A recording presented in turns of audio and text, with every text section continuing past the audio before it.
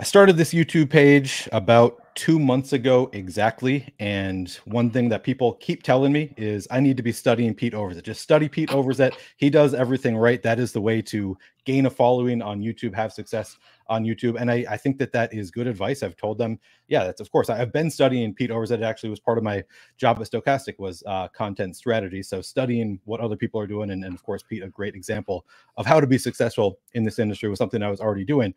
But I kind of think people are underrating. Like you can study the thumbnails, you can study the descriptions, you can study the intro, you can study the music, all of that, all the graphics, study all that, and you can have more success than you would otherwise have.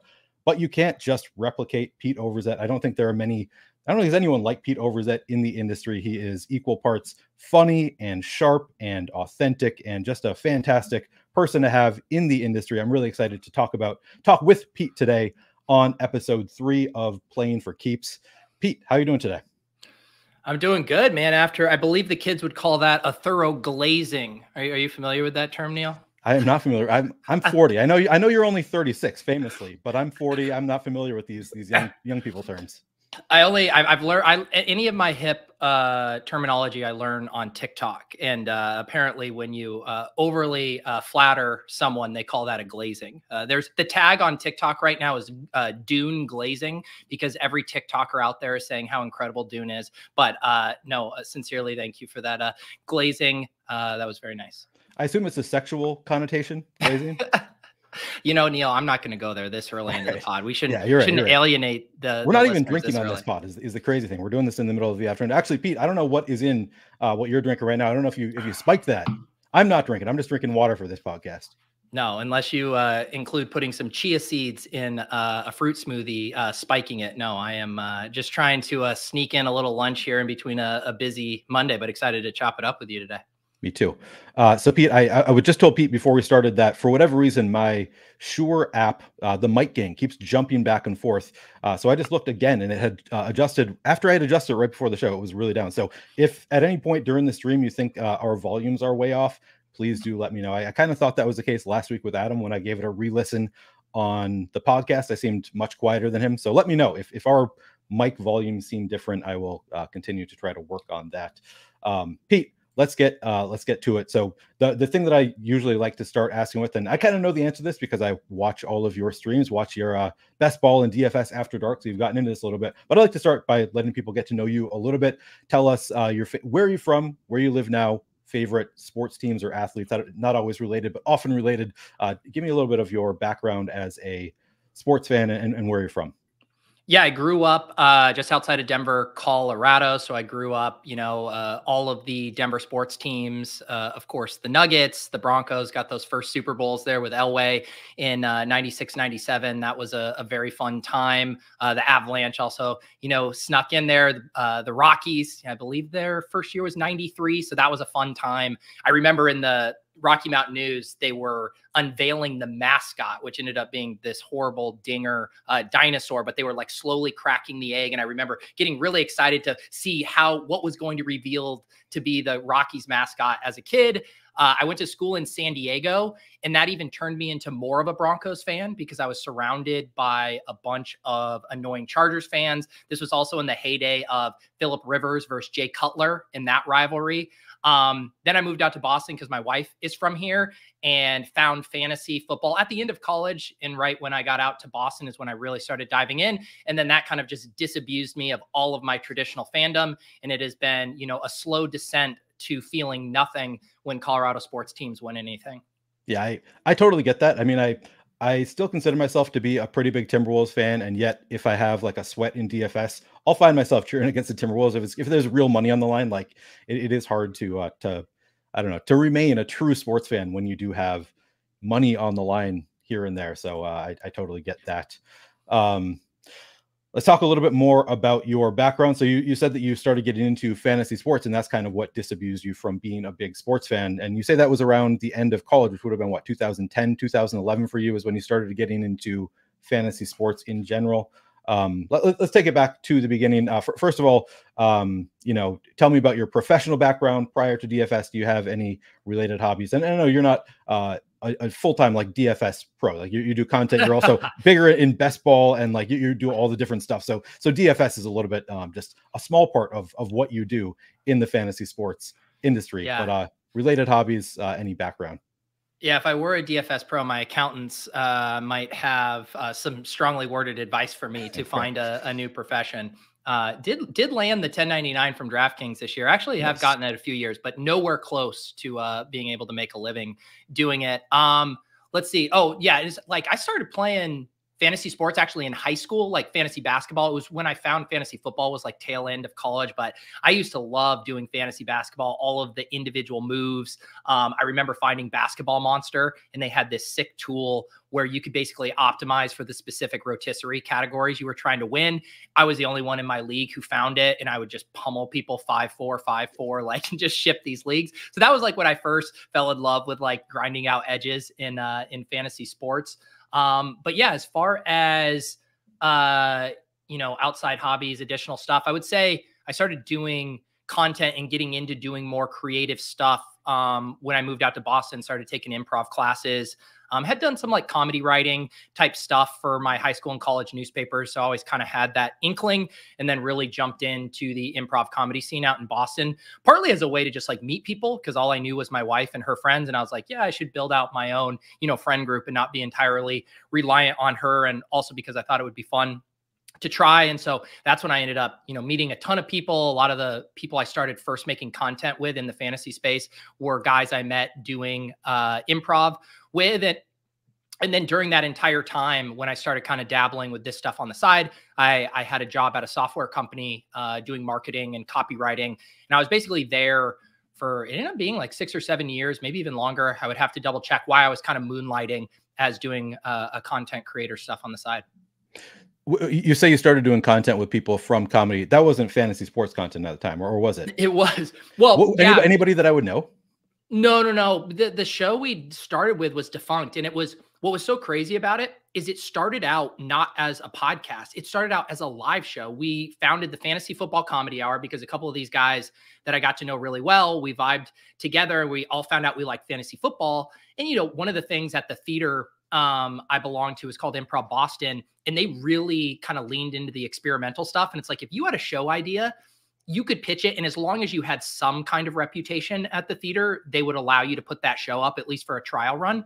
And so we had the brilliant idea to do a fantasy football. It was like a variety show. So there would be some sketches, some improv, some character work. Like our friend did an incredible John Gruden impression. We would have him come. And the problem is like, as many people here know, fantasy football already a niche, much, right. Then trying to do fantasy football comedy and having jokes resonate. We did some like broad stuff that hit well. There's this female sketch group at the theater that did this incredible like fantasy football hotline that was a spoof of a sex hotline where guys would call in and ask, and these girls would be like, yeah, tell me about your fantasy football team. And it would like, the broad stuff would really hit. And then we would be doing specific inside baseball fantasy football jokes. Those would not hit so much. Random people who would stumble off the street in Cambridge to come to an improv show, believe it or not, didn't want to hear fantasy football comedy. So then we were like, why don't we take this to the internet, turn it into a podcast, get it out to maybe a wider audience who would actually appreciate it? When I made the thumbnail for this, and of course I went back through your videos, a lot of them to like find good pictures of you to put in the thumbnail. And initially I thought about calling you the niche content king. And then I also thought about, I ended up Manz on a mission, which is kind of a reference to the fact that you are just everywhere. You are just doing content everywhere constantly. But one of the pictures that I landed on, I believe, was from Improv Boston. I think that was in the background, the picture of you as Manz, obviously. So the Manz, did the Manz originate in Improv Boston? He didn't. He ended up circling back to that. I think I did stand up as Manz at Improv Boston. Yes, it was stand up. Yeah. No, the Manz origination, I think I've mentioned it a few times. It actually kind of dovetails with our entire sphere. I had started, doing the improv, and there was a job opening at DraftKings, and they wanted an on-camera host. I believe, and a lot of people know him, Adam Kaufman ended up getting the job that I went into. Adam's awesome. I did his radio show this past year, which was like a coming full circle moment. And I was not ready for the job. at the time. You know, I was like a decent improviser and okay on camera, but like just not, I was very green for what they were looking for. So it makes sense that I didn't get it. But I came out of that and I was like, I have all of this live improv experience, but not a ton to show for it. Like essentially no reel, no clips online, just all these performances that disappear into the ether the second they're done. And so that motivated me. I was like, I should start doing video content. Like if I want jobs like this, if I want to do this stuff, like I need to do video content on my own. And then I was like, but I don't want to do traditional analysis. You know, seen so much of it. So much of what we're doing at the Fantasy Football Comedy Hour was spoofing that kind of stuff. And I was like, maybe I could do a character and do kind of DFS spoof type content, and thought up that Guido character Manz. But yeah, Manz was essentially born out of not getting that job and being like, I need to start making videos. And maybe there was a part of me too, where it's always a little easier to hide behind a character too, where it's like, if you get rejected, maybe it's like, oh, people just don't think that's funny or whatever, but it's not like, it's not you, you know, it's the character doing things. Right. But that kind of provided, I think, the vehicle and the confidence for me to just start making video content. And if you go like scroll to like my very old YouTube videos, they are primarily Manz videos. They're all Manz videos. I sorted by oldest. That's another way. If you want to go back and watch some of that Manz content, to be honest, I was not that familiar with Manz. Like I have people reference the Manz all the time, Manz coin. Like I've seen here and there, but it's not a part of your content that I've been extremely familiar with until I went back and watched some of them. One where you confronted a hater. Let me ask you about that one. You confronted a hater. Maybe you don't even remember at this point. Was that an actual like hater, like actual person who had commented? Yeah, because one of the beauties, you know, it dried up a few years ago. I've obviously stopped doing Manz stuff, but even like up until a few years ago, there were people who didn't put 2 and 2 together that I was Manz. Right. Like for like when I eventually like spun everything off and had a separate Manz Twitter feed. And once I did that, I essentially never promoted Manz on my main Twitter feed. A lot of people would say that's very dumb, like growth strategy, like use your one platform but I liked it being this separate character.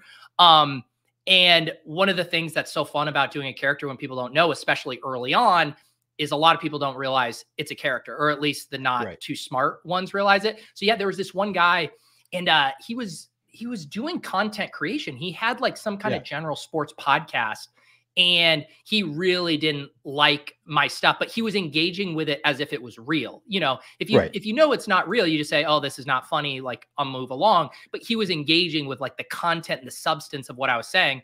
And I was inspired. One of my favorite comedians, Chris Gethard, who's done like a ton of incredible, like, I don't know, kind of alt comedy stuff over the years, had a public access show. Now people know him from his podcast, Beautiful Anonymous. He way back in the day, he had someone who was, I don't know if they wrote a letter to him saying he didn't like some comedy show he did, but he like invited him to do an interview with him. It'd be like, you said this about me. It just confronted him head on. And so I was like, I think this would be a fun thing. I know this guy wants to be a content creator. What if I just invite him to do an interview with me as Manz and see what he doesn't like about me? And he agreed. That's the one thing about content creators is they never will turn down an opportunity to get on camera. And so, yeah, I have not seen that clip in forever, but I remember very much enjoying doing that interview. My favorite part of that interview. Well, so first of all, he was like, I couldn't tell. He kept on being like, what's the deal with this voice? It sounds like you're putting on a fake voice. I can't tell what's going on. But then my favorite part of the video is at some point you asked him a question and let him go. And then you put Z's scrolling on the screen as he was talking. That really got me. I love that. People should go back and check out the old Manz video if you like a little bit of comedy intermixed in what you're doing. This was the other question. When I started talking about calling you the niche content king, did you ever think it would get even more niche than you and a porno would be made about your best ball breakfast? A takeoff on best ball breakfast. Of course, best ball brunch, if you're not familiar, was a tribute to Pete Overzet, I would say.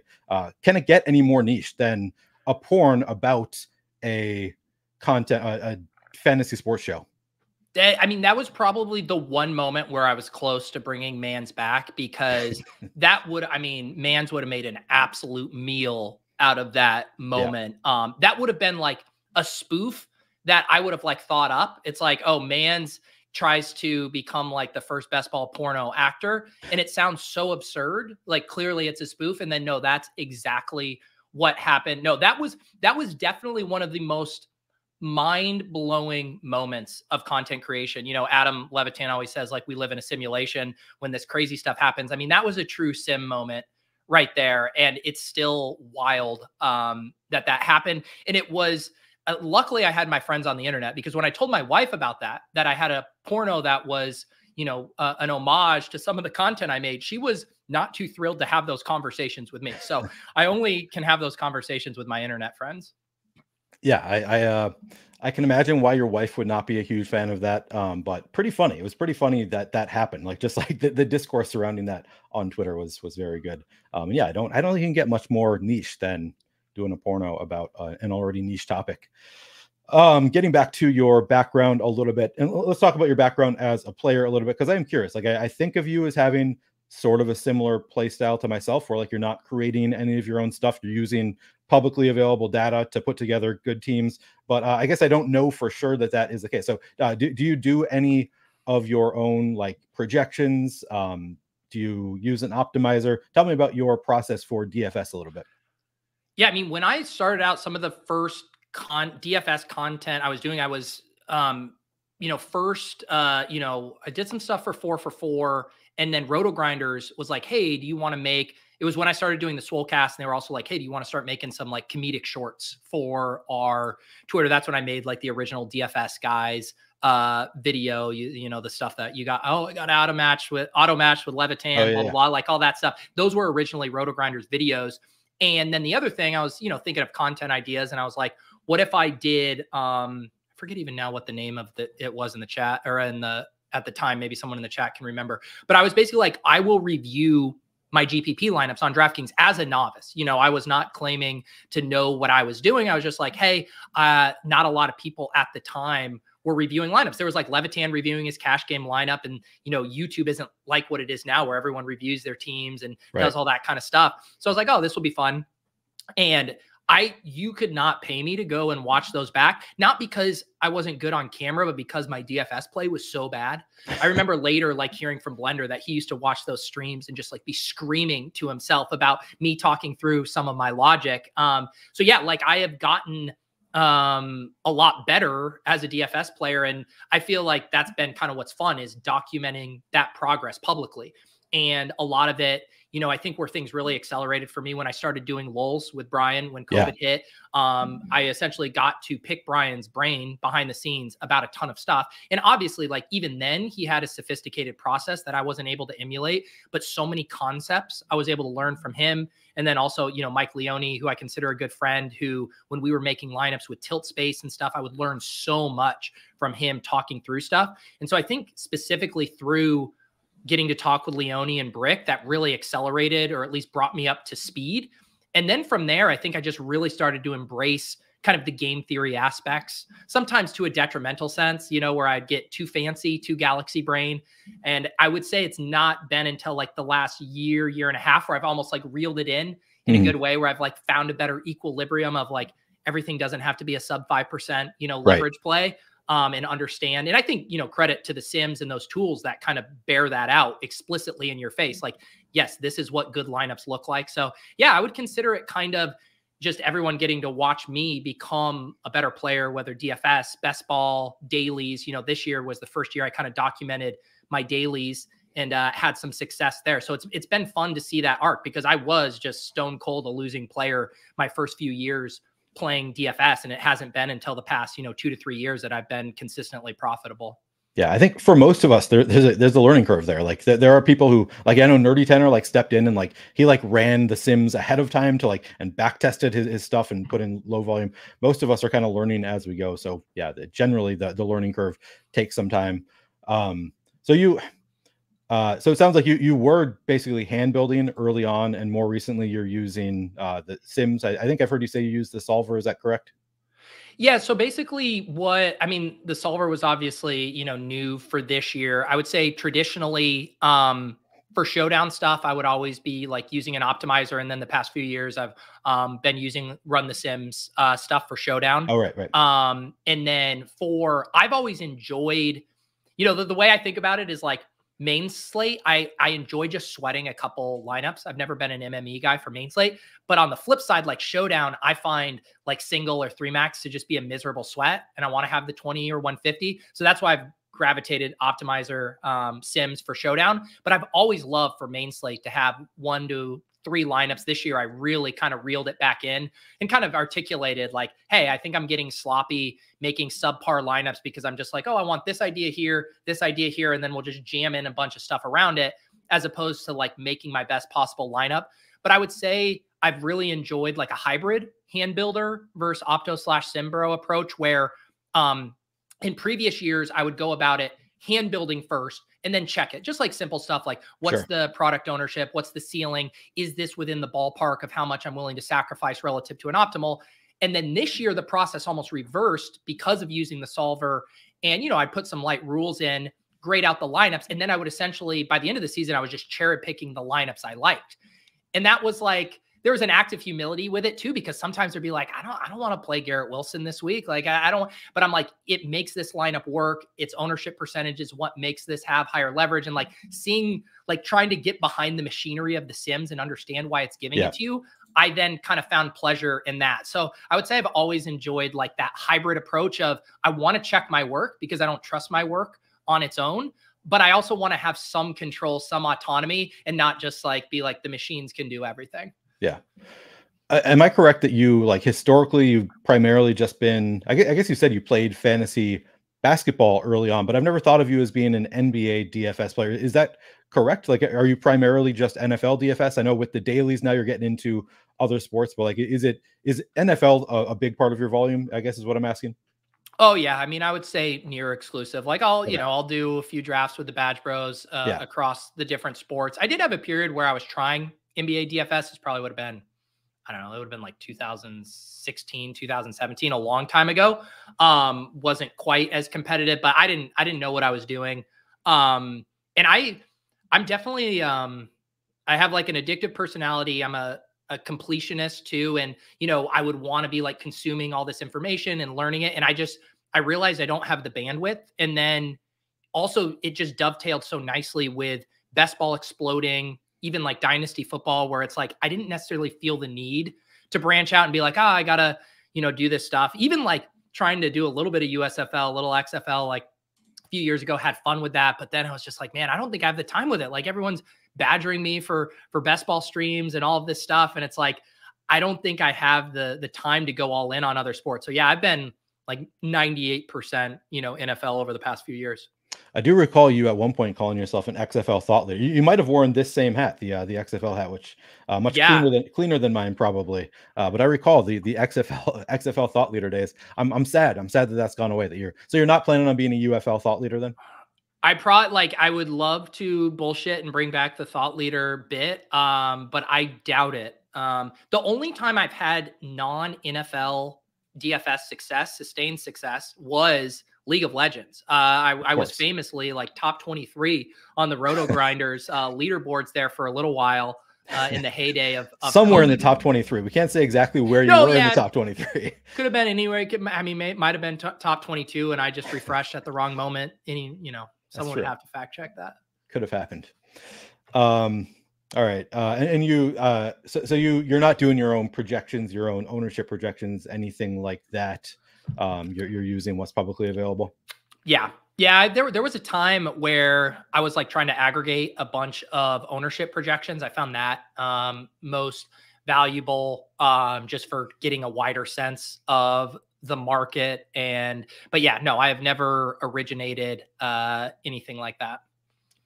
So I want to talk, I do want to talk to you about content. And I'm always like, whenever I watch your streams and I hear you talking about content, I'm like, oh, this is super interesting. And then I wonder to myself, like, is this only interesting to me because I also make content? Do other people care about? But it's always like the most interesting conversations to me that you have on like your After Dark series, or like when you talk with Feinberg about doing content, you talk with other content creators, like, oh, that's super interesting, like hearing about their experiences doing content. So I do want to talk about some content. I have no idea to what extent the audience cares about content versus just hearing about like process and strategy and all that kind of stuff, but it's what I want to talk about, and that's what we're doing in this conversation. I definitely get in my head about that too. I mean, if this show was traditionally if we were doing a live before lock right now and we were talking about meta content, then maybe you'd have an issue. I think people know what they're getting into, but in general, like my thought on it is, again, know that the show and what your expectations are, but people ultimately like hearing you talk about things you're passionate about. So if Yeah. it's something you think about a lot or you have ideas about, I think, and I get feedback by that too. I think I even just got a comment on my show with JJ where or someone was like, Yeah. I'm not even in content creation, but I enjoyed, oh, it was the one with Rick Rungood. Yeah. And someone mentioned that they're like, I have no, aspirations or any inclination to do this, but just hearing you guys talk shop is interesting. So I kind of lean toward people don't mind it. Yeah, I honestly, I've loved that series, and of course, I know it's behind the paywall. So if any of you are wondering what we're talking about, you have to go behind the paywall to a certain level on Pete's YouTube, which of course is at Peter Over. I don't think I said this at the beginning of the show. You can find Pete on Twitter and on YouTube at Peter Overzet is the handle. And if you subscribe at a certain pay level, can you tell me what the pay level is? Do you know off the top of your head? Yeah, if you want, now we're kind of entering best ball season. So there's a second tier below the DFS. I do in season the crams on Sunday mornings, which Nez in the chat referencing. That honestly is probably one of the biggest value add things I do, crowdsourcing a bunch of sharp GPP players right before lock on who they're playing. I'm telling you, if someone found a way to actually quantify that sentiment, you get about as close to actual ownership projections as possible. But yeah, for the $7.99 a month, that'll get you all of the After Dark shows, which I would say are very kind of similar vibe to this podcast. I do them on Saturday nights for live stream, and it also unlocks a channel in the Deposit Kingdom Discord. Yeah, I've been loving those. And of course, I watched a few of those or a couple of them, at least within the past week, but I feel like I've watched just about all of them recently. I didn't know about, so part of the reason I bring it up, I didn't know about it until you had me on for DFS After Dark. I was like, what is this? So I, at that point, subscribed to the channel to see what it's all about. And now, of course, I watch every single one because I find them to be very entertaining.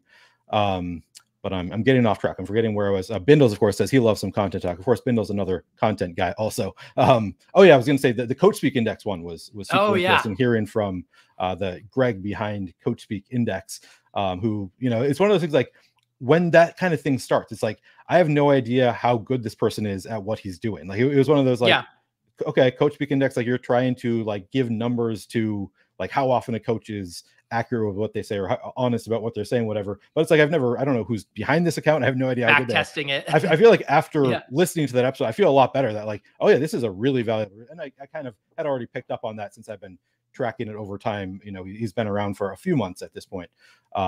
But it was a really interesting conversation. He's definitely very serious about what he does and seems like a very sharp guy also. So yeah, that was for sure. Good conversation. I like the, sometimes it's, it's fun. Like, obviously we have a bunch of friends in the industry and you can turn on the mics and just talk about whatever.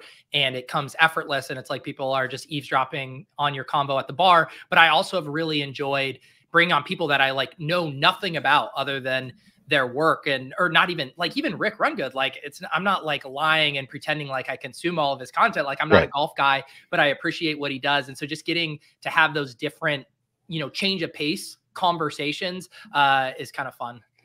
It's funny. So I was curious how you think about this. So I never had you on High Stakes when I was at Stochastic, my old podcast, sort of similar to this one. And I think part of the reason was I'm like, I kind of always figured, well, I could get Pete because like I know he's comfortable in front of a camera. So it was like you would have obviously been a great guest, but it was always like I'm always trying to get the people that are going to be the hardest to get first was always kind of my thinking.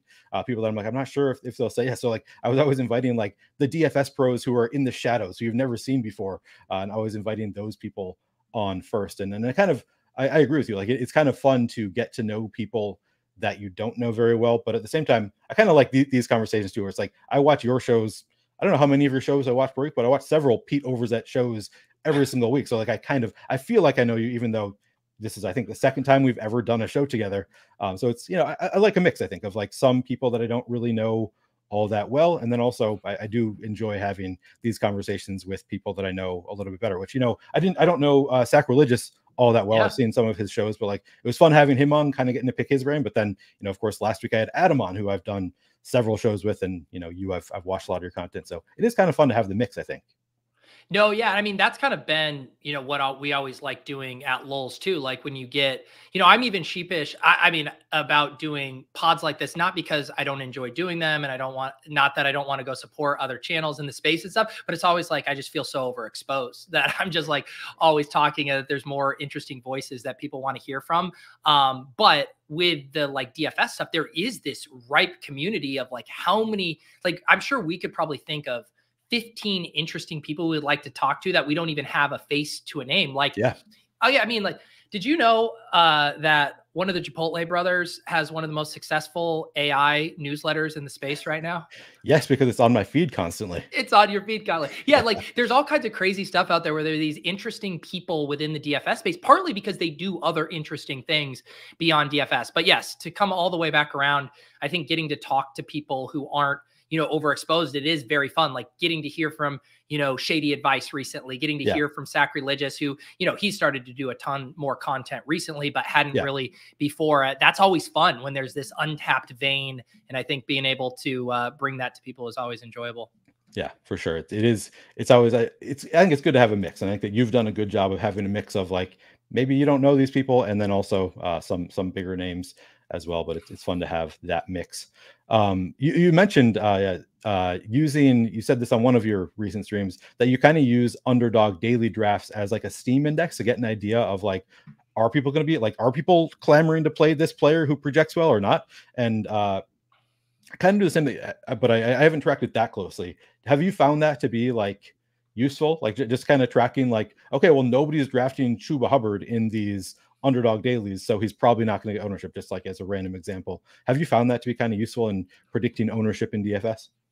Yeah. And again, I'm not saying in a way that's been quantified, but I think in general, just having a separate market with a lot of similar variables is very, very helpful. And I think the reason why the Steam index, I guess, as I would call it, is it's often a reflection of, who are sexy players, right? Like there was examples this year when Zeke started getting his big workloads for the Patriots at the end of the season. And, ETR, everyone was projecting him for a pretty hearty amount of points, and he would just not budge on underdog. And I do think DraftKings users, because they are more sim and optimizer based, will always come in higher on those guys because they're just going to trust the numbers more so than people who actually have to be like, I'm clicking this guy I don't want to click. So I do think sentiment gets out of control a little bit more on underdog, where the sexy young thing is more desirable. But I have found it to be, very directionally accurate in that regard. And, I remember probably one of the biggest examples, I think it was a Kenneth Walker week against the Cardinals this year. And he just like, everyone just kept talking about the matchup over and over. And next thing you know, he was like 104 in the underdog dailies. And I'm like, his ownership is just going to be insane on DraftKings too. And I think he came in like 65% really that week, which was really high for like at a medium price salary. Like this wasn't like a stone punt running back. So yeah, I like that. I think it's very much helped me get a gauge, because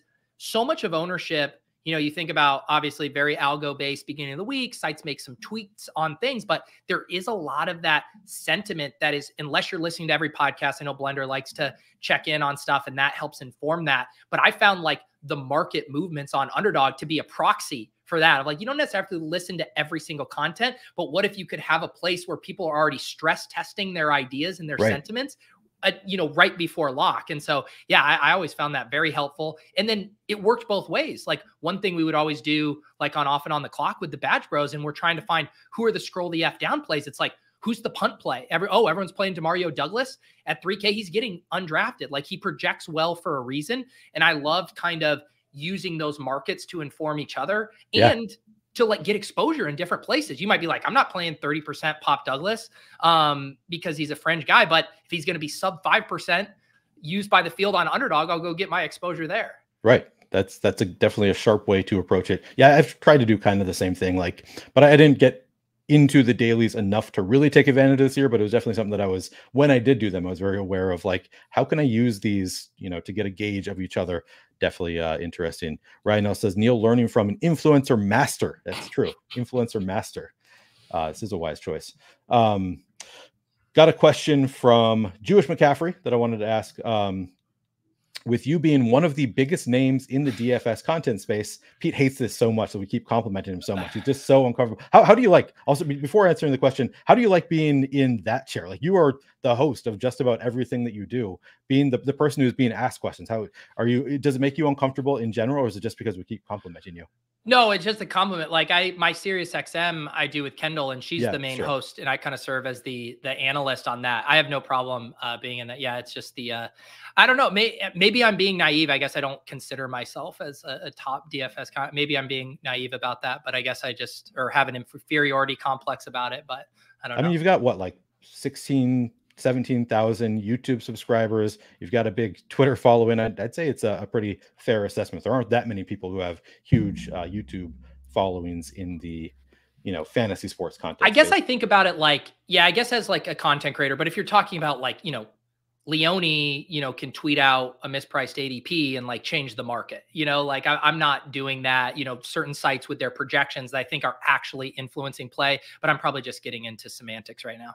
Yeah, a little bit, but yeah, I get what you're saying, but I think that it is a fair assessment that you're one of the biggest names in the DFS content space.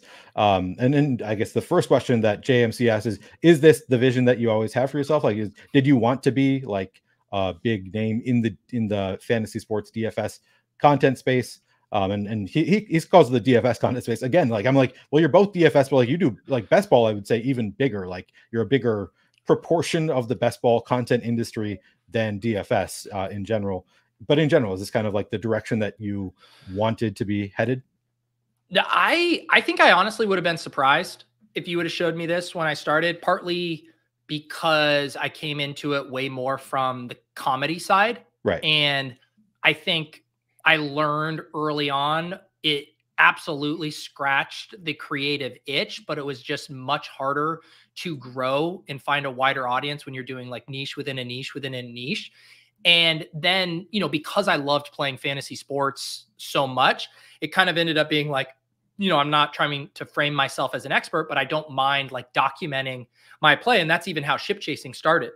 Me and Pat Carrain, starting with a podcast. It was actually a written article on RotoViz, just like documenting our first time playing in the FFPC main event.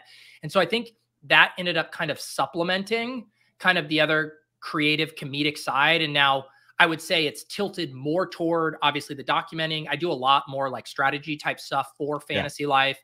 Obviously on XM, it's more traditional fantasy advice. So I think that would have surprised me if you told me how much actual analysis I'm doing. And part of that is dovetailed with just falling in love with like the game theory aspects, specifically on Underdog, where it's still more fertile ground for new ideas and experimentation.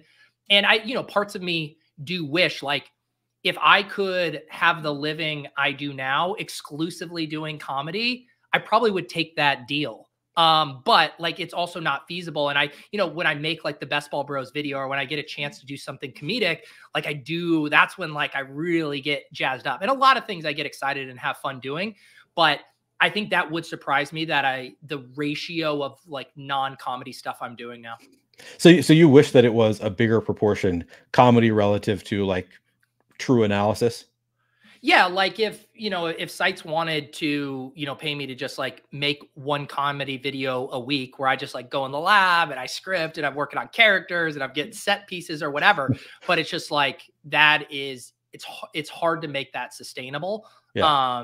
And that was, I think I have zero regrets, but that, people always talk about like when your hobby becomes a job, like, that ended up being like something where when I was only doing this for a hobby, it was much easier to just be like, hey, I'm not getting paid, or I'm getting paid very little. I'm just going to make comedy videos, to where now I have to think about it more from like a livelihood perspective.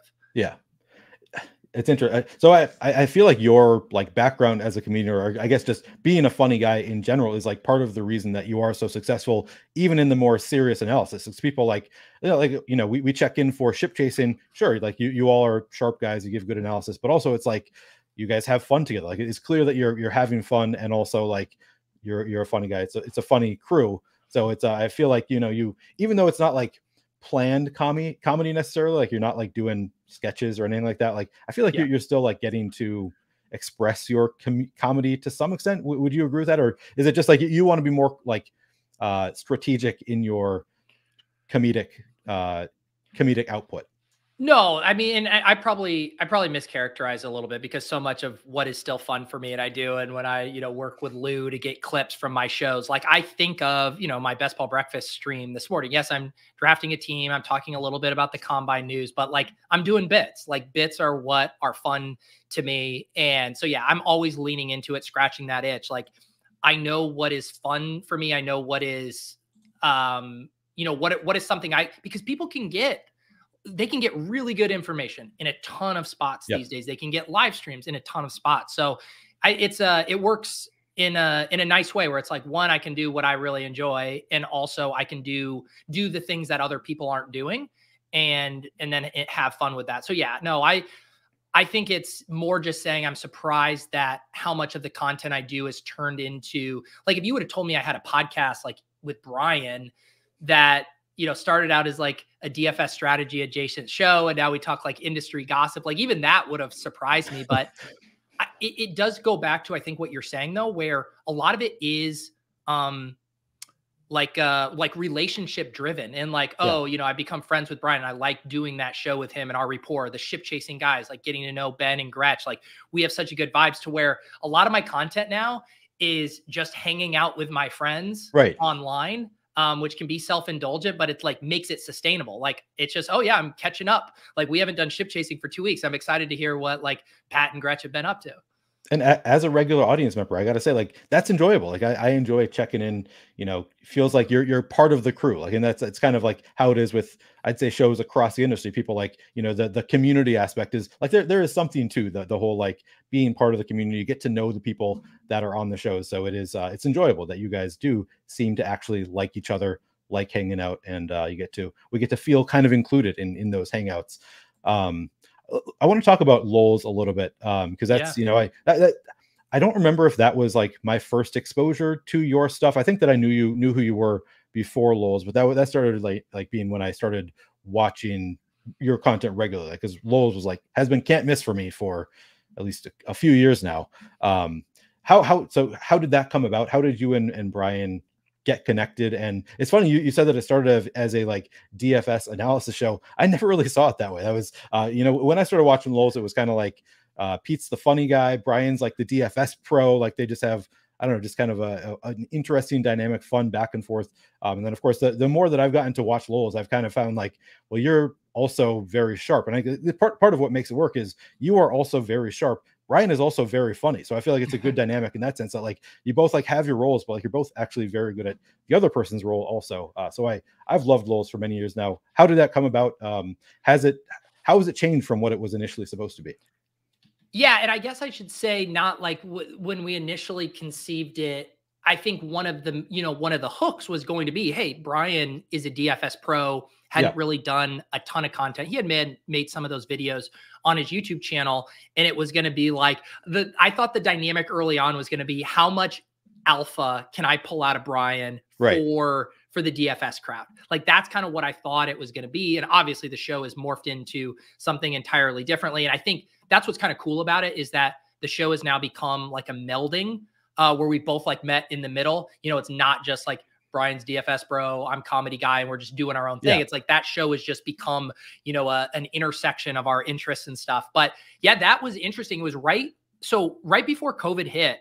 Brian reached out to me and he was like, hey, I enjoy your stuff. I'm like, kind of interested in doing more content, like starting a podcast. I thought you would be like the perfect host for it. Would you be interested in doing that? And like, I knew Brian's name from, just DFS leaderboards and stuff like that. And I was like, oh, that's cool. But I was also like, I was literally just about to go on a 2-week trip to Japan with my wife. It was like my dream vacation. And, I was doing some other stuff, and I was kind of like enjoying, I don't know, not having a lot going on. And I kind of was like, I think I just have too much going on right now. I think I'm going to pass. And then literally like a week or two later, our trip got canceled because of COVID. Japan was like one of the ground zeros. And, we all get thrown into lockdown. And I like came back kind of like tail between my legs to Brian. I was like, fuck it, dude, let's do it. Like, what else am I going to do? Like more time. I'm not going into the office. I wanted to start doing more content, more live streaming. And so we just went for it. And even early on, this was I mean, StreamYard existed at the time. I think I hadn't quite found it. And I was that was actually, I think, my hesitation. I was like, dude, I actually am not good at like this production stuff. I've tried some OBS and it like crashed my computer. And I had like anxiety being like, this is gonna be a lot of work. And he's like, don't worry, I'll get a producer or whatever. And so some of our early episodes were produced by this other guy. He was a nice guy on OBS. And then eventually I said, Brian, I'm like, dude, I'm ripping all my streams on StreamYard. It's really easy. I'll just do it. But yeah, that's kind of how it started. Obviously the League of Legends stuff at the beginning, we had the whole bit about removing toxicity in the space, because one of the dynamics that was playing out, and I think I've mentioned this on shows before, is like all the hardcore League of Legends guys were like getting really pissed at the DFS players. They're like, they're coming in with their optimizers and ruining the game. And it's like, because they used to win with their hand building and their player takes, that were just coming in and ripping in optimizer lineups. But yeah, that's I guess that's the origin story of LoLs there. Yeah, that's really fun. So you what do you remember when your trip was planned? Were you also a March trip guy? March 2020? Did you have I was about to be going to the Philippines with my buddy here, is Filipino, and his cousin was getting married, and like his parents were going to like pay for our hotel. So we had this awesome trip planned to the Philippines, and literally a week before we were about to leave, the Rudy Gobert ended the world incident happened, and we were live on LoLs when that happened.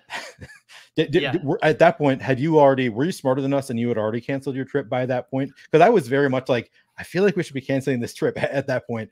And then finally that incident was like, okay, we need to cancel this trip.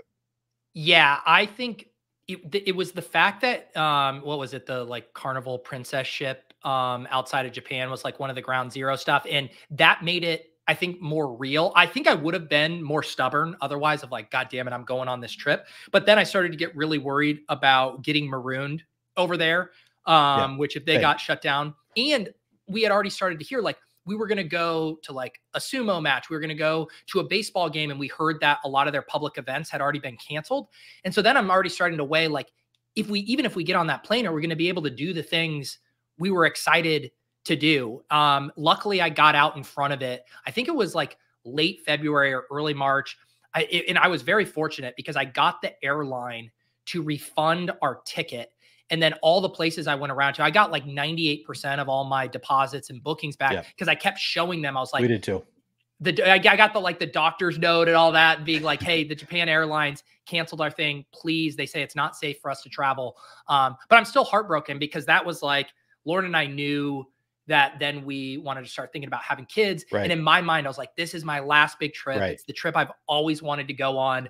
And it fell through my fingers, but I built a content career instead. So I guess you win some, you lose some. Yeah. So you have not been to Japan? Nope. So maybe sometime in the future, still that dream trip will come, but with at least one kid at this point, I guess. Yeah. I had said to Lauren actually on a walk yesterday, I was like, it was me doing mental gymnastics. I was like, April's really smart. I'm like, if she's like a really mature, like 6 or 7 year old, we could justify taking her to Japan. I'm like trying to think like, at what age could I realistically take a small child to Japan and have it still be enjoyable? Yeah, it's a good question. I don't have kids, so I don't have to worry about that, thankfully. Now that we've talked a little bit about like how you got to know Brian and like how you describe what LoLs is supposed to be, I kind of want to have that same brief conversation about like all the other shows that you are on, like Ship Chasing. So you're on Ship Chasing with you said just you and Pat Corain started. Now I know Gretch is, I think, a regular there as well on Ship Chasing. So how did Ship Chasing come to be? What was the plan for Ship Chasing? Have you stuck to the plan?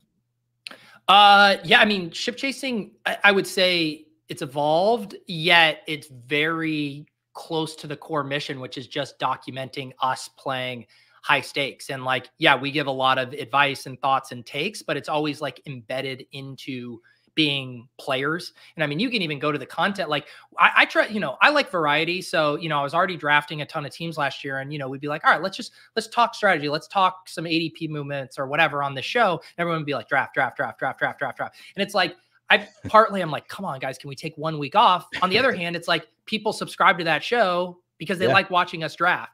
Right. But yeah, I mean, Pat and I met doing Fantasyland, which was an NPR style RotoViz podcast that Fantasy Douche and Matthew Friedman asked me to host. And then Pat was going to help do some of the audio and the tech stuff, and then came on and ended up being like a bigger part of it because he was such a workhorse and so good with all of that stuff. And these were like heavily scripted audio episodes. I think like, you know, things really culminated when we made I essentially call it an audio documentary about Chris Wessling. It was about an hour and 45-minute podcast. And obviously, you know, Chris ended up passing away a few years with his second bout with cancer, but we like documented it, talked to everyone in his life, and like told like a story that I'm probably one of the things I'm still most proud of from creating content.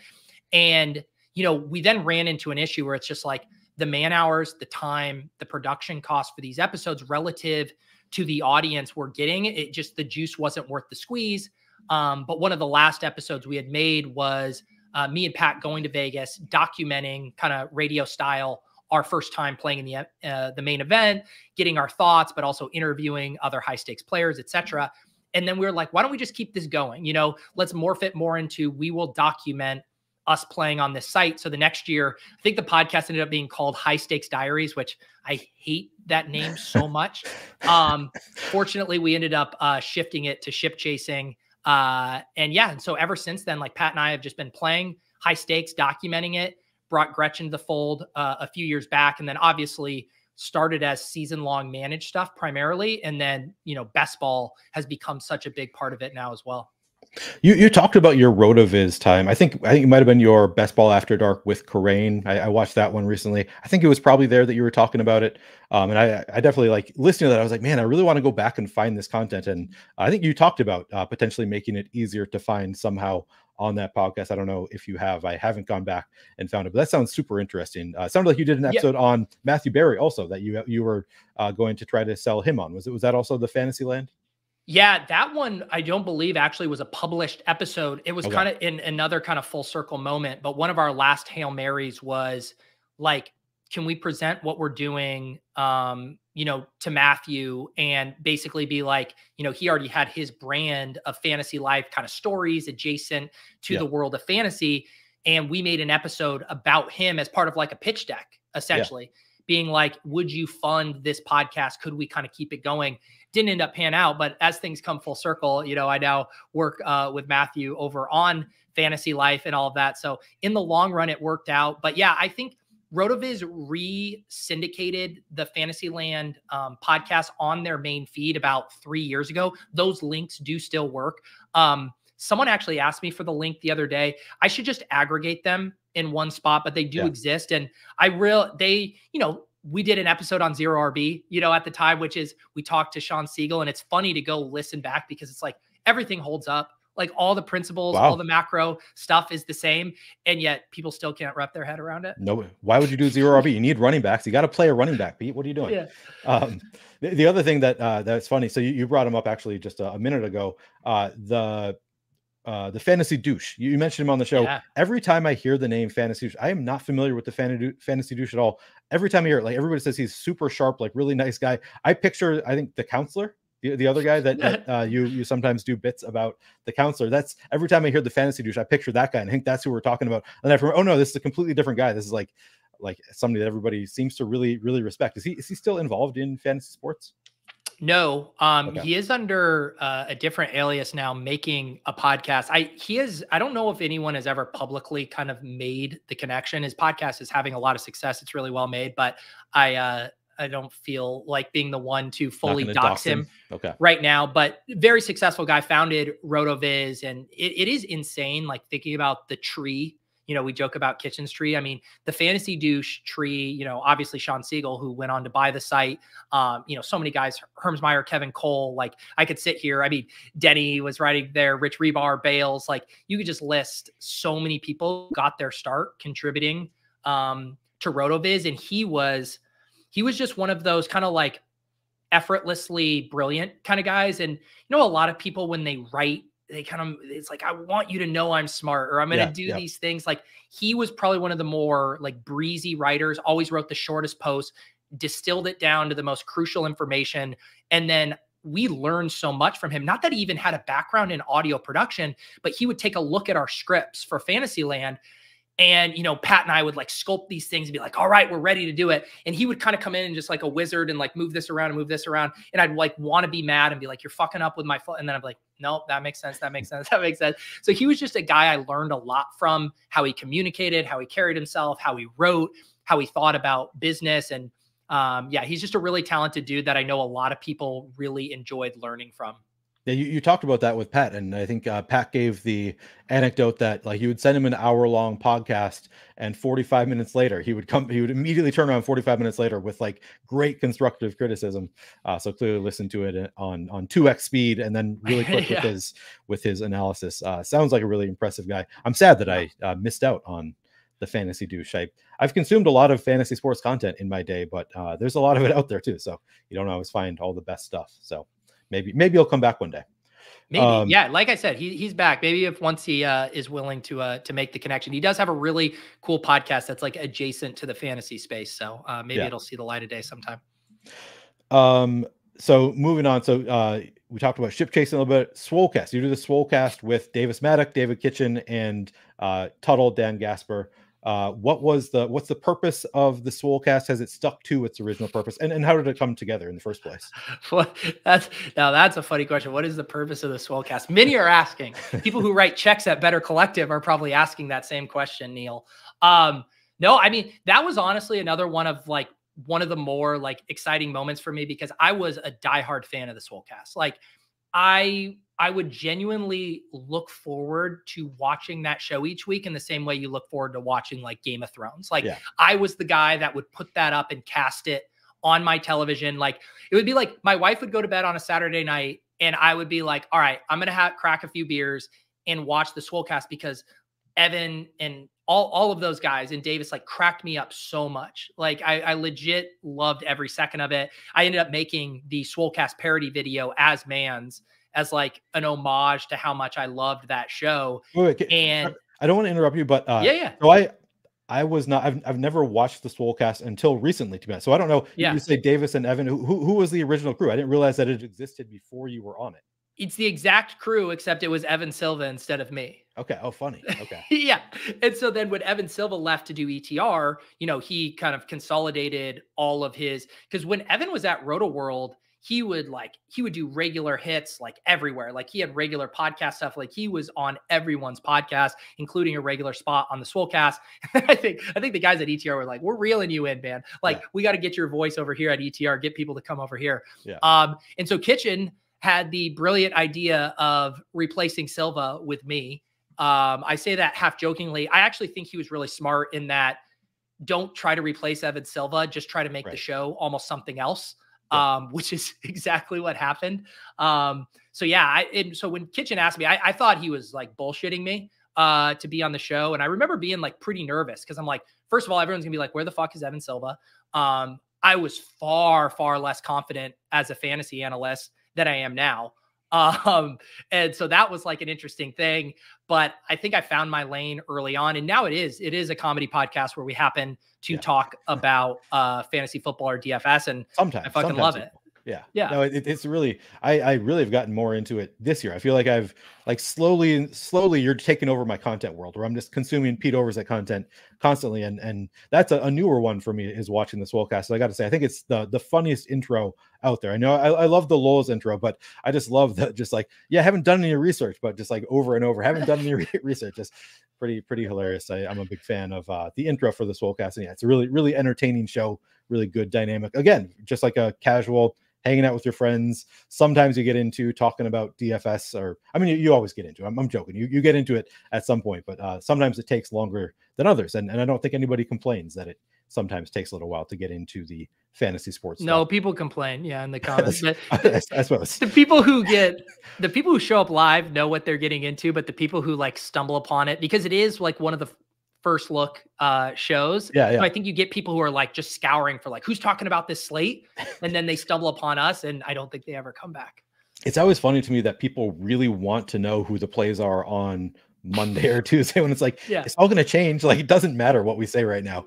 It's all going to change by the time the weekend comes along. But yeah, there are people who just really, I think it's probably season long people who want to know, like, does my team look good next week? Am I going to win next week? I don't know. speculating who could want that content that early, other than for the entertainment aspect. You do Off and On the Clock with the Badge Bros. Is that just one day a week?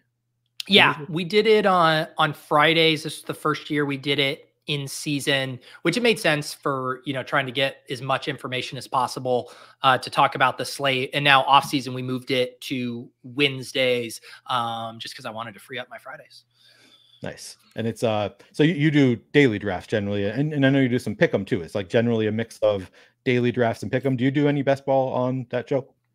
I'm sure we will in the off season. Like we drafted a Dinger baseball team, and I'm sure we'll mess around and do some various sports. But yeah, in season, very much a football show. Those guys obviously cover things closely, but that was always kind of like our final thoughts. I wrote up a piece for Fantasy Life this year. My favorite kind of like scroll down hidden gems pieces. They obviously did content, and then we kind of came together and gave our final kind of strategy thoughts before the slate as people head into the weekend of drafting. So yeah, that was the first year doing that, in partnership with Underdog, and have a blast doing content with those guys. Got to meet them all in Miami for the Dog Bowl, and love doing shows with the Badge Bros. Yeah, I want to keep talking about the Badge Bros, but I also want to say, if you guys do have questions for Pete, we have a hard out in a little bit under half an hour now, so we don't have that much longer to talk. So if you have questions, let us know. But I still have more questions. I want to follow up with, because I wasn't familiar with the Badge Bros until I think you kind of introduced me to the Badge Bros. So I kind of considered them to be part of your tree. And of course, they are in the Deposit Kingdom. Like they have their own channel in the Deposit Kingdom. So I think it's a fair assessment to call the Badge Bros a part of the Pete Overzet tree. And I got to say, like, they're really sharp, really entertaining. Like I've become a big fan of the Badge Bros myself. So I think that's a good find on your part. How did you come together with the Badge Bros? And I know at this point, like you both have partnerships with Underdog, so that's part of it. But how did you first get introduced to the Badge Bros, and how did that partnership kind of come to be? Yeah, I think man, I don't know if maybe Nez or John or Numi can remember the exact origin story. I'm actually like blurry on it right now. I know I had gotten acquainted with John way back when he was working on this other site, Fantasy Football World Series, which was essentially trying to like mash up these different fantasy formats. And so we had worked with him on ship chasing. We had a year where we all competed doing that. So I knew John and knew of his poker background, and that he was very into like the game theory side of things. And I had known Nez too from the ship chasing community. He had done a draft with us a couple years ago. So I knew they were smart guys. And I legit remember being like jealous of them last year because they were going so hard at Underdog dailies. And I'm like, banging my head against the wall, trying to win on DraftKings. But I'm stubborn, and I had like committed, like, this is the show. This is like the content I'm doing. And I was like, I'm going to rectify this offseason. I'm going to add more Underdog programming. I'm going to make tweaks. And I wanted to do it in conjunction with the Badge Bros because they had already kind of made that dedication. And I think they, I'd reached out to them and kind of pitched them on kind of making their home in the Deposit Kingdom because it was such a natural fit where I wasn't covering all of those sports, but it was just so firmly within the Venn diagram of what people like to do in the Deposit Kingdom. So they are now such a huge part of the Deposit Kingdom, and their channels are some of the most active in the Discord. And I feel like they just, I vibe with them on that wavelength so easily that it felt like a natural fit. And then, when we were kind of brainstorming and I was talking with Underdog and stuff about content, they're like, well, what if you guys do kind of a show together, talk strategy, battle royale stuff? And I was like, done, sold. So that's kind of how it started with those guys. Yeah, and they, as far as I know, and this is probably not true, but I think that they're like the only people regularly doing content for the Underdog dailies. I don't know if that's true. Maybe there's more out there that I'm not as familiar with, but like they're the one that I'm really familiar with doing just like Underdog daily drafts. We're going to stream it. We're going to do it together. And I think it was a really great idea on their part to start doing that. I really enjoy it, watching their Underdog daily content. And of course, I think, I don't take it for granted because like, it is legitimately impressive. And I know there's a lot of people who draft multiple sports and are very good at it.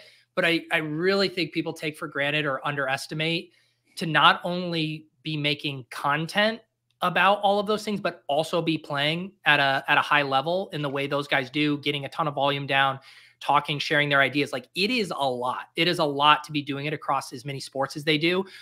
They're grinders. They're great dudes. So yeah, they're very impressive to me in what they're able to do. Absolutely. Yeah, just the 30-second time clock to get your pick in. Sometimes I found when I do drafts with other people on a stream, it's hard to, like, people want to tell you their whole thought, their whole reasoning, and it's like it takes 45 seconds. We only have 30 seconds. I gotta click a button here. Have you found issues with that when you live stream with other people? I feel like I have so many under my belt that I kind of, I often do I think the ship chasing my move is like, oh, let's make this pick and then we can talk about it. Like, yeah, right. You kind of, I even watch it, like based on where my draft slot is. I think I have this mental calculus. Even this morning I was doing it where I was like, oh, I kind of want to go on this tangent. And I'm like, I need to wait until I'm on the long side of the board. And then I can launch it. And then I kind of like, bam, get that pick under my belt and like, okay, now this is what I wanted to say. So when you just stream a ton, you start to feel those spots and you know what needs to be done. But I still time out like once a stream because you start talking, you get distracted, and next thing you know, you're selecting Dylan Loeb on accident. I think you have probably spent the most time of anybody on planet Earth streaming drafts. Would you agree with that? Because you streamed all 150 of your Best Ball Mania drafts last year. Yeah, probably. I mean, I wouldn't be surprised to get surpassed sometime in the next year or 2 years as someone else is hungry or takes on a more maniacal challenge, like streaming every day or something. Well, Spags is doing that right now, right? Yeah, exactly. Yeah, there was a guy last year. I don't know if he submitted to the Fantasy Football Data Bowl, and he was streaming every single day. I don't know if he kept that up. But yeah, no, there'll be some young guns who are coming for my Best Ball hourly crown. There might be some old guns too. Just warning you, there might be some old guns coming this year. I haven't decided. I've thought about, am I going to try to stream all 150 of my big boards? I'll of your big boards. Sorry, no, I'm already halfway through my big boards. All right. Best Ball Mania. I would start praying for you right now if your goal was to stream all 150 big boards. I'll get like 10 people watching them. No, people aren't ready to watch Best Ball as much. I guess you're getting good viewership on your Best Ball streams. I know the people who have been doing it longer have a little bit of an audience who will watch Best Ball, even real sickos watching Best Ball streams in March. I'm not ready to do them every day just yet, but maybe by Best Ball Mania, I'll think about doing it. We do have some questions. I want to finish off talking about, do we have any other shows? I know last year you did a lot of collaboration with Spags on Splash Play. Is that still, are you guys going to be doing drafts together this year?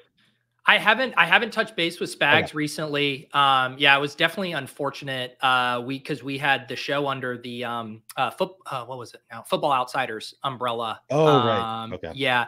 And that was unfortunate. And like the other thing too is like I'm constantly and I mentioned this last year too. I'm like, whenever I add stuff, I used to just say yes to everything, which goes back to kind of my improv mindset where you just say yes to everything and you figure it out. Then I had a kid and I realized I am going to drown if I just say yes to everything. And so when I add new stuff, I needed to like pull back in certain ways. And even this year, like I will be doing less Best Ball Mania live streams because I'm going to be really focused on making more pre-recorded videos on the Deposit Kingdom YouTube channel. And that's like one of my goals. And instead of just be like, I'm going to stream 150 and grow this channel, I'm having to be realistic. So that's a long way of saying like, yeah, Splash Play was one of the things I haven't been able to do regularly. Definitely need to get back into a collab with Spags soon. But yeah, that was always enjoyed getting to do regular shows with Spags. It's just not part of the calculus right now. Yeah, that's tough. What was I going to say? I forget what I had a response there to something you said. Oh yeah. Final thing that you you probably have other things, places that you are have your hand in the pot, whatever. But Matthew Berry Fantasy Life newsletter, another piece of content. How did it come to be that you are writing the newsletter for Matthew Berry Fantasy Life? Yeah, it was again. Yeah. So March 2020 was the COVID stuff. It was that like August, Matthew just reached out to me. He had like started following me on Twitter a little bit before. And like we had kind of like loosely known each other via some of that Fantasyland stuff where we were in talks. But yeah, he basically was like, hey, I have this big email list because I have kind of my merchandise site and my book. He had basically amassed, a ton of emails during that time. And he's like, right now we just use it for promo blasts. It's like, hey, there's a Father's Day sale. Do you want to buy some Fantasy Life merch? And he's like, I think I want to turn this into more of a content arm, and I'd really like to build this up. Would you like to write a daily newsletter for me? And it was a really interesting time to catch me because I had done a ton of writing at my old job. I'd done like copywriting, marketing. And so then when my free time, I was like, I want to do podcasts. I want to do videos. I write all day during the day, but I had already been kind of thinking of transitioning out of that, doing content. I was like, I'm not doing anything written within the fantasy space. This was going to be something I could kind of do in the morning. My shows were at night. And I was like, sure, fuck it. This is Matthew Berry. He asked you to write a newsletter. Let's do it. And so, yeah, for essentially 2 years, I would basically write the daily newsletter in a Word doc, send it over to his marketing team who ran the site, and they would kind of format it and send it off. And then 2 years ago, he said, all right, we're going to turn this into a real company. We're going to hire a CEO, brought on Elliot Chris. We're going to hire an entire, team. And since then, it's morphed into a legit company, dozens of full-time employees, content creators. Everyone knows Dwayne McFarlane, Ian Harditz, Matthew Friedman now has a Betting Life newsletter. So it's like turned into this actual fantasy site company. Even we just had a call today. I was telling you that's why I had to move it, and some like really exciting stuff coming down the pipeline for that. So yeah, I was in the right place at the right time. And, I don't write the newsletter 7 days a week now. I did it like 4 times a week in season, but yeah, I love writing that newsletter. It keeps me up to date on the news. And it's just been a really good opportunity to get to kind of grow with Matthew on that site. So I have to admit, I don't even think I subscribe to it, which is it a free newsletter? I should subscribe to it. It is. Yep. My issue. So I was an English major, Pete, and I don't read anything these days. So I read it only when like people like when somebody like tweets out your newsletter, then I'll like click it and read it. And it's always really well done. It's actually sort of reminds me of Matthew Berry, like his writing back when he wrote for ESPN. He would do like preambles to his fantasy stuff, and it's like you get into personal life stuff, and it's always I really enjoy it whenever I do read it. I just never read anything these days, so I need to, if I subscribe to it, there's a better chance that I will click on it. So how do we subscribe? Yeah, I mean, the Fantasy Life newsletter you can get at fantasylife.com. There's also the Betting Life newsletter that Matthew Friedman runs, if that's more your speed. And yeah, I think once I started doing the newsletter, I was kind of like you. I didn't read a lot of newsletters. I read them now, both because I've learned to enjoy them. At the time, it was just like, I kind of want to do research, kind of want to see how. Sure, yeah. And I learned a lot about kind of my own behaviors with newsletter. What makes me click and open one of these? What makes me want to scroll to the very end versus getting bored and click off? And so that's certainly like informed my writing style, I think, over the years, where I legitimately try to write in a way that people like you who aren't necessarily have a routine of being willing to read these, that I'm going to make it breezy. I'm going to make it easy. I'm going to have lots of embeds and photos, lots of bullets, lots of single sentences, because the truth is, and I know how I do it, I skim a lot of newsletters. And so I kind of try to write in that way, where it's like, I'm going to only ask for a few minutes of your time, but I'm going to make it enjoyable. And I'm not going to make it feel like dense and like work. It's supposed to be something you quickly open up and get a good feel for things. And I really enjoy The Athletic, their general newsletter right now, because they do a really good, just quick roundup of like all sports stories. They'll talk about some women's basketball, something F1. I'm not even a fan of these things, but like knowing like the headlines, and they just do a couple sentences. And so I think from a lot of good newsletters, I've kind of adopted how the fantasy newsletter I would want to read. I'm trying to get back into reading in general. Like I used to be a big reader, and just like, I guess just the internet has taken over my brain. So I consume all of my content in video form, but I'm trying to get back into reading in general. So, right now I just skim past every newsletter that's in my inbox, but I'm trying to get better at that. So, and like I said, every time I have clicked it, I've been like, oh, that was an enjoyable read. I've always appreciated reading it. It's just, I've never gotten in the habit of consuming content via reading these days. The Consigliere asks a very important question. He wants to know, are you team RPS or team Ship It Nation? Wow. Yeah. No one has ever asked me. I mean, I think just by volume of, Ship It Nation people, the Run Pure Sports guys keep turning down our invitation. So until they come on and are willing to tip the scales or really make me have a tough decision, definitely team Ship It. Dylan Lobb, is he your guy this year? I've been on an emotional journey with Dylan Lobb. He was at the top of Pat's leg up rankings that I was drafting off of last week when I did my first draft. I Googled him. I was very disappointed to see he was a scrawny little white boy. And then I keep getting told that I'm wrong. He's here, you know, throwing up the I crotch saw that. chop at the Yeah. combine. Guys I really respect. Kevin Cole was just posting some of his prospect analysis, talking about how impressed he is and assuming the draft capital's there, thinks he could catch a ton of balls as a rookie. So we went Okay. from being scared to embracing it, and now we can barely leave a draft without adding Dylan to our squad. Tyler wanted me to know, maybe wanted you to know, it's Dylan Lube apparently. I don't know if that's accurate or just he's trying to. It's just a fun No, name. you just got baited to saying lube on the YouTube airwaves. You gotta know how to dodge Tyler's landmines. I'm not supposed to say lube on. Okay, well, I wish I knew. I guess I didn't realize that I'm not supposed to say lube on the airways. Oh yeah, the consigliere. So I've heard you reference that you are in a book club. The consigliere says, Neil, since you want to read more, ask Pete about any good books he might be reading. He said he promises a good transition. Are you reading any good books right now?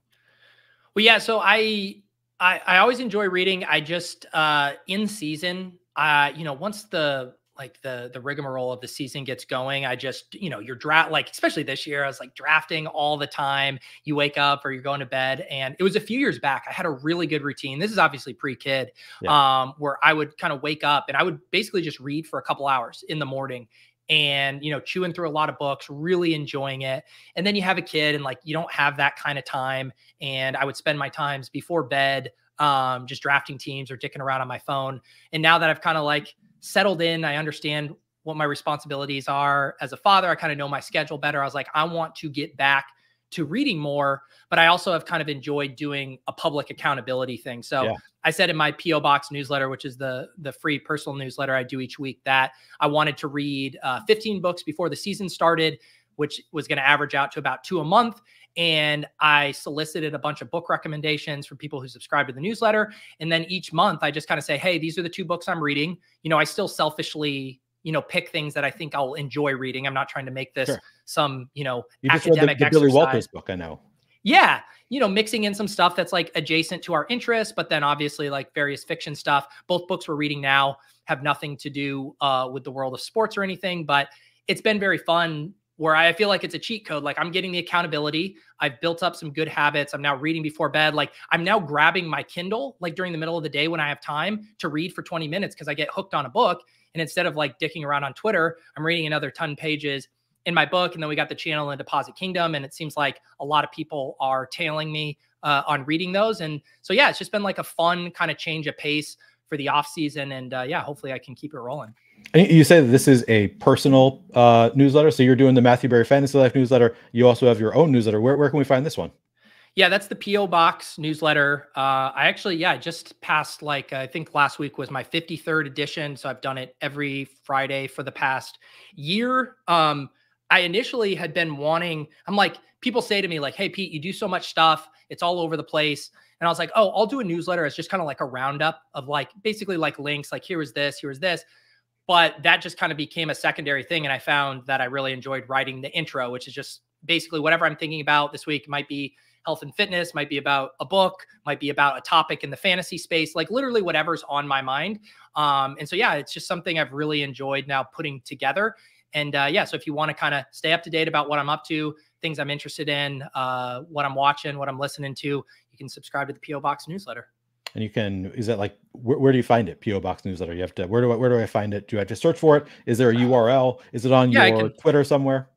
I can drop the link in the chat. Yeah, it's I'll throw it in the description on YouTube at least. It says the comment has failed to post to Neil Orfield. Neil is keeping me shackled. I normally tweet out the links to the web version of the posts. Also, if you Google like PO Box Overzet, you'll get it. I'll find it. Yeah. And, like I said, I've consumed more and more Overzet content over the years. You'll never regret consuming more Overzet content. So go subscribe to that newsletter. We don't have much time left. So I do want to give us time I want to give you time to answer my question that I like to ask at the end of these shows, which is, do you have a favorite win or win celebration in DFS, best ball, fantasy sports, whatever? Do you have a favorite win or win celebration, like where you're out with friends when you won something? Yeah, I mean, it's not even this past year when I had those 2 top 10 finishes in the Battle Royale the same week, that was very fun. I'll never forget the moment where the games are wrapping up right when I normally do bath time with April, and Lauren hear me like watching Red Zone, like on the phone while I'm doing the bath. And she's like, I normally like run the bath show. And Lauren was like, go downstairs and sweat the games. Like you got, like, I got this, that one. So I always remember that moment. That was very fun just because I had started to put so much time into getting better at the dailies. And, you know, these were massive contests. You know, I think there were like 56,000 entries that week. And so to have 2 top 10, 2 top 7 finishes, like that was like a validation of all the time and effort I had spent getting better at those.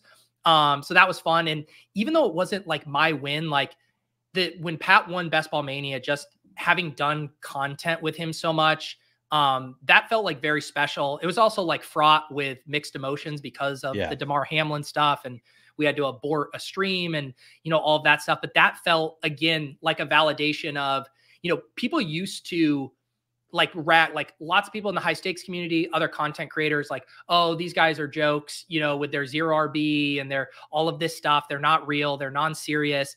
And I think that was kind of like a culmination too of like, no, not only are we more entertaining, we're actually winning the biggest tournaments out there too. So Pat taking that down was like truly like one of the more special wins, even for me, not being a part of that specifically. Yeah, that was a super cool win. And it's unfortunate, like the way it ended, like so anticlimactic with the game being canceled. So it was like you didn't know for like another week that he actually won. It was I watched your stream, like that was a really enjoyable stream that you guys were doing, sweating that out. And it was unfortunate you didn't actually get a resolution on the stream. Like it would have been so cool to be able to get that resolution of Pat winning while you were live on the ship chasing stream. But yeah, no such luck in that sense. All right, we did get Tyler did ask, do you have any health goals for this year? BF or health goals? Yeah, well, I think what's interesting is I think it was, I don't know, it's like 5 or 6 years ago when I started doing intermittent fasting. And that's when I actually started thinking about, it was like the first time my metabolism had caught up with me. And I was like, all right, I should probably be more intentional with stuff. I can't just do whatever I want. And that was really an inflection point for me. And I think ever since then, I've had relatively good eating habits and relative consistency with working out. One thing that's new for me this year is I feel like specifically too with having a kid, and I've written about this in my newsletter, where I've been essentially in like a maintenance mode, in cruise control, where I'm really good at showing up. Like you're not gonna, you know, catch me like not getting in my exercise because it's so mental for me. Like just literally the act of sweating like puts me in a better setup for the rest of the day. So I've chased that, but I haven't really optimized around it. It's just like, hey, I'm going to get my exercise in. I'm really good at like not letting programming get in the way. It's like, oh, I'll go for a run. I'll do a HIIT workout. I'll do a bunch of pull-ups. I'll do a bunch of, you know, whatever, just get something done. And this off season, I'm actually doing a strength training program, trying to work on progressive overload, actually increasing my weight and stuff like that. So this is the first time I'm actually doing that. And so, yeah, I'm going to see kind of where it takes me. You know, sometimes it's a little harder when you're doing it at a home gym. You can't get a spot, you know, if you're trying to do certain reps to exhaustion or sets to failure and stuff like that. But yeah, that's kind of my new thing of actually trying to be more systematic with throwing weight around as opposed to just being generally active. Right. Sounds like you are like kind of gamifying it in the same way we're gamifying other things, gamifying like really doing deep analysis into your health. That's good for you.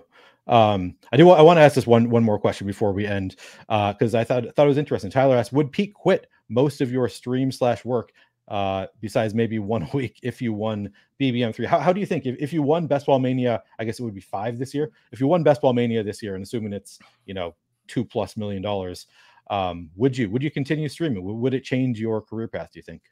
I would probably do more streaming, in that I think I would. I am very fortunate, and I've, you know, who hasn't done the thought exercise of like, hey, if you win BBM, how would that change your life? And I think I'm pretty fortunate in that it wouldn't change my life that much. I think what it would make me do is I would care less about optimizing content, you know, where a lot of times you're trying to think like, how can I get the most out of this? How can I grow? You know, how can I get more views and make sure that I am growing and not stagnating? I think it would just like take that burden. It's like, who cares? Sure. You know, like I don't, do whatever you want.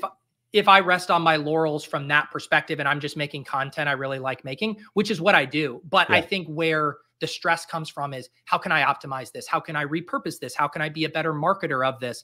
So it's one of those things where it's like, I think I'd continue doing like near identical what I'm doing now, because again, like I work with people I like. I do shows with my friends. I love doing my solo live streams. I don't think that would change. I think I would just be like, I'd be more of a bully with my schedule. I'd be like, all right, I'm going to stream every day from 10 to noon. I'm going to work out from noon to 2. I'm going to like, I'd just be like, fuck it. This is my schedule and I'm not accommodaing anyone. That's probably what I'm coming on your show, Neil. I'm not doing playing for keeps. Yeah. Fuck off, Neil. I got to go make my fruit smoothie. Well, I said earlier in the stream, I said, I never had Pete on High Stakes, in part because I took him for granted, and I didn't mean it.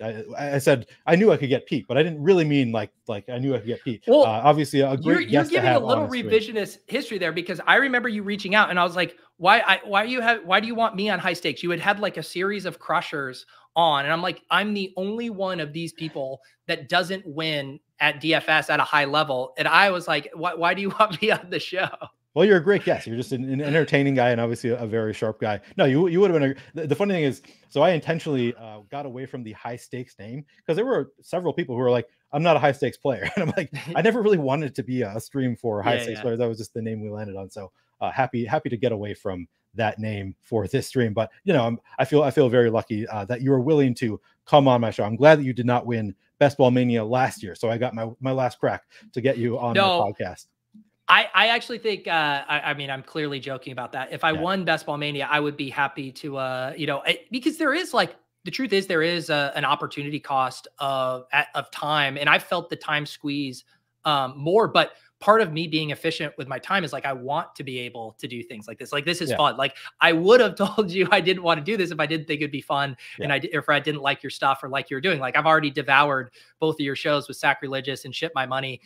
So yeah, I felt honored. And and with you kind of going out on your own, I know like these are the kind of shows I like to consume. So the least I can do is point it in the direction of other people so they can find it and enjoy what you're working on here. Yeah, and I really appreciate it. You've always been very supportive of me even before I had much of a following at all. You were supportive of my work, and I've always appreciated that.